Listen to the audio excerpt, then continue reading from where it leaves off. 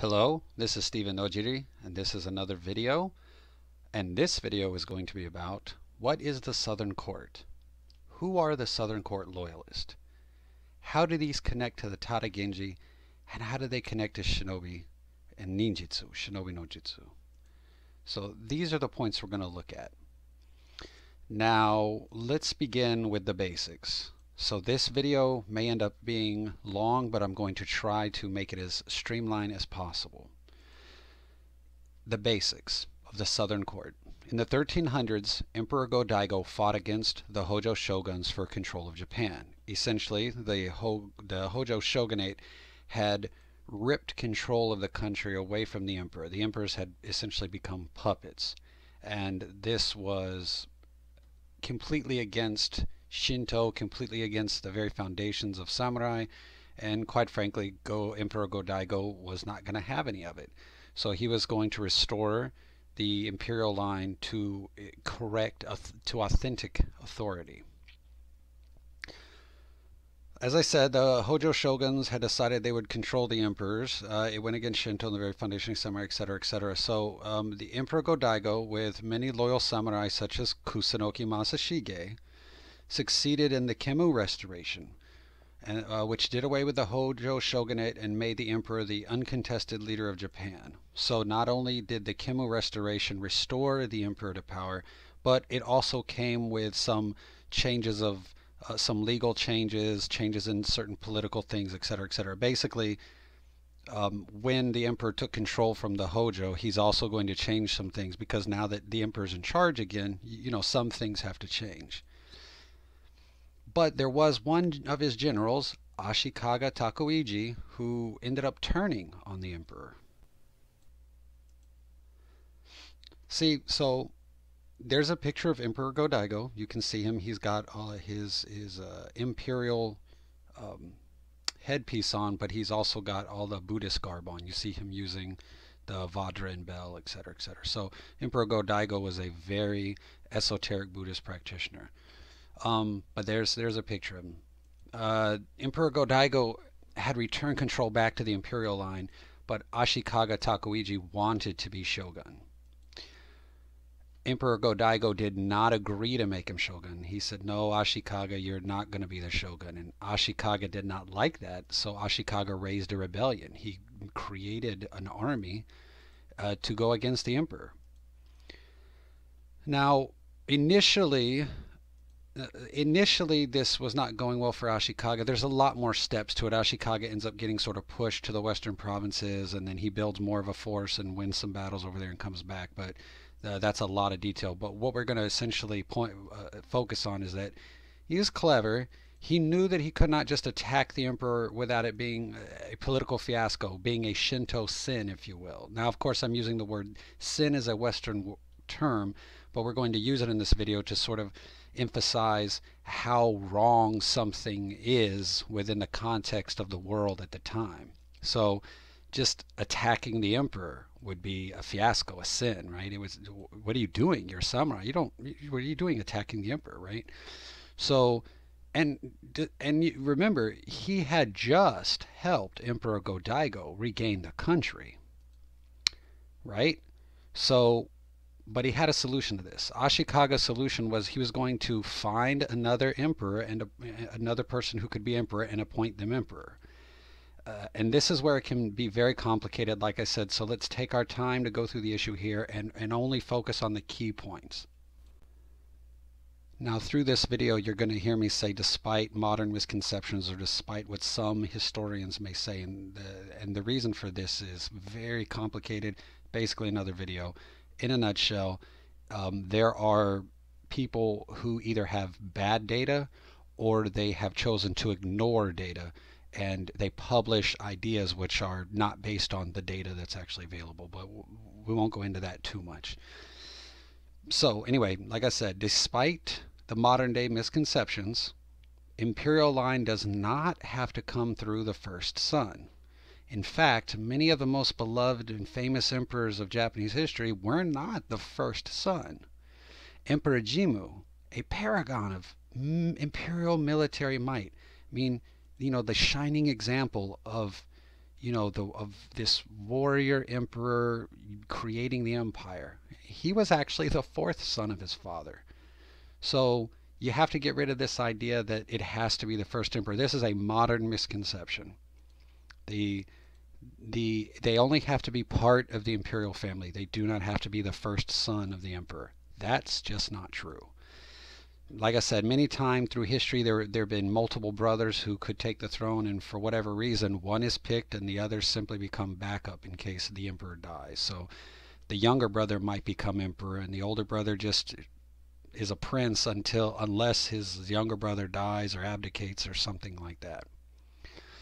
So Emperor Go-Daigo is part of an imperial line called the Daikakuji line. And there was another line of imperial succession, the Jimyoin line. And these people, these imperial family members could be placed on the throne. So Ashikaga gave his loyalty to the Jimyoin and declared that line, the Jimyoin line, as the true emperors. But this was a problem. Simply put, the problem is that Emperor Go-Daigo was still alive, and Emperor Go-Daigo had not abdicated. So there's really no way that Ashikaga's plan is legitimate. That's a huge issue. Now, also, side note here, important note, the Hojo shoguns had actually tried this exact same trick during the Kemmu Restoration.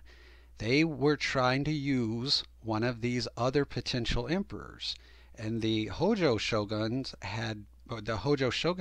had done this exact same. They had said, well, oh, this person can be emperor, from a legitimate line, so we've decided they're the emperor. Don't listen to Go-Daigo. But again, Go-Daigo is the emperor. He's alive. He's not abdicated. Only he gets to say who's emperor, right?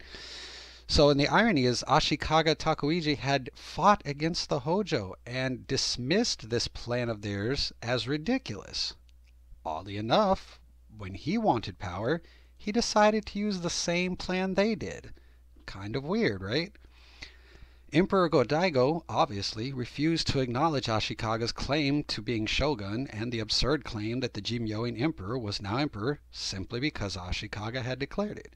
So that Ashikaga's plan was, say the Jimyoin line is now emperor, and then they name him shogun. Now he's shogun based on their decree. The only problem is they can't actually be emperor because Go-Daigo is still alive and hasn't abdicated. This problem gets worse when Ashikaga takes advantage of a tactical blunder made by Emperor Go-Daigo's forces and ends up taking Kyoto. Now this is the battle that cost the life of Kusunoki Masashige, the founder of the Kusunoki tradition. So this is where a lot of the Tada Genji and Kusunoki stuff ties in, with Kusunoki and his family and his retainers. Also, the Tada Genji families are serving Emperor Go-Daigo. So this is where that ties in. But Masashige dies at this battle.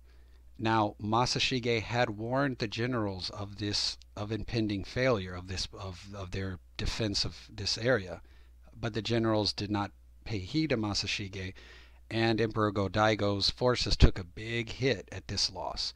And now Ashikaga was able to establish a pretender emperor in Kyoto. Now let's take just a moment to acknowledge the start of the Kusunoki tradition. So as I said, Kusunoki Masashige was a student of Chinese war classics and the Genji, the Tada Genji, and the Oe Genji traditions. He combined the Genji tactics and the Chinese teachings into a very unique form of guerrilla warfare. 500 troops or less, a lot of hit and run, a lot of spies, a lot of espionage, things like that. When he felt he was going to die against Ashikaga's advance, he met with his retainers and his sons at a place called Sakurai. So it's a kind of like a, we'll just say, we won't go in. It's just a place called Sakurai. And gave a very long speech with a lot of military and political and spiritual and philosophical teachings. And these were written down and given to his sons. His retainers also learned a lot of this material because they were literally sitting in listening to his speech. And even though they didn't get a formal transmission of these traditions, such as the documents, they weren't they weren't the actual person who was being, he was handing this down to his sons, but since they were there, they learned it as well.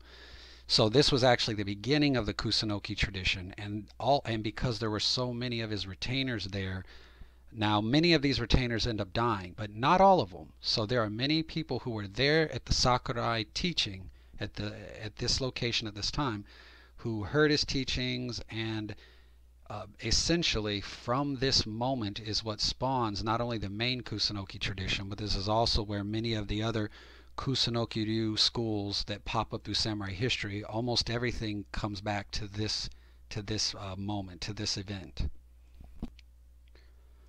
Well, once Ashikaga gained this momentum, the war between Emperor Go-Daigo and Ashikaga's puppet emperor was in full swing.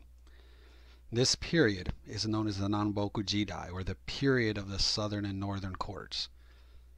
And it's called that because the southern court, that's Emperor Go-Daigo's court, is now based in Yoshino. So the northern court, which is Ashikaga's puppet government, the pretender, they're based out of Kyoto.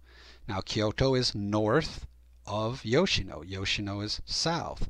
So you'll see on this map, the red is around Kyoto. That's the northern court, Kyoto.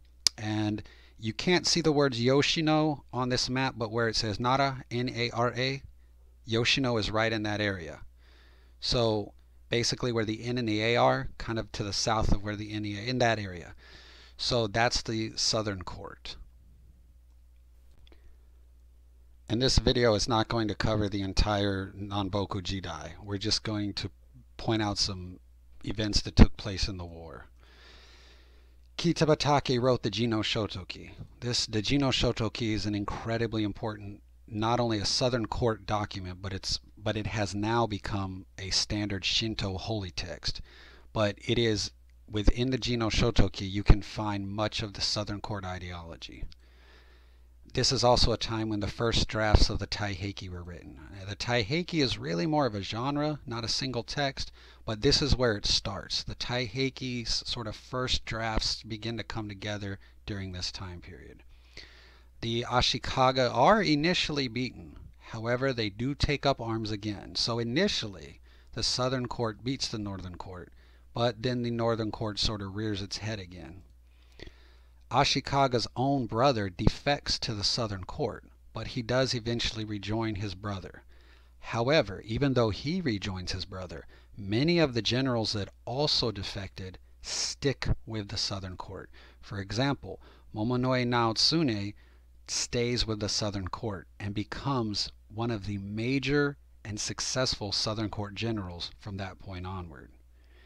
Now, even though Ashikaga's brother rejoins him, Ashikaga poisons his brother. So that's what he gets for rejoining his brother, unfortunately. Kusunoki's oldest son is killed. So his younger brother, not Kusunoki's younger brother, the oldest son's younger brother. In other words, Kusunoki's younger son, who's named Kusunoki Masanori, takes over. So the oldest son dies, the younger son takes over. And actually, it's Kusunoki Masanori is the one who most of Kusunoki-ryu is based on. Most people think that it's, Kusunoki Masashige. Now, Masashige laid down the initial teachings, but it's Masanori who really puts those teachings through the usage, like battle testing them through the war. Masanori actually used these teachings to conduct a plot. When things were going really bad for the South later on, so initially the South beats the North sort of gives up, but then it rears its head again, it sort of rebels again, and later things start going kind of bad for the South in the late 1360s. So in 1369 things start to go bad for the South. So Masanori actually decides to join the North. Now, he doesn't do this because he's disloyal to the South. He does this because when he joins the North, he's able to create a peace treaty with a general named Hosokawa, and that actually stops the war. And this actually holds for a couple of years, and it gives time for the Southern forces to recuperate.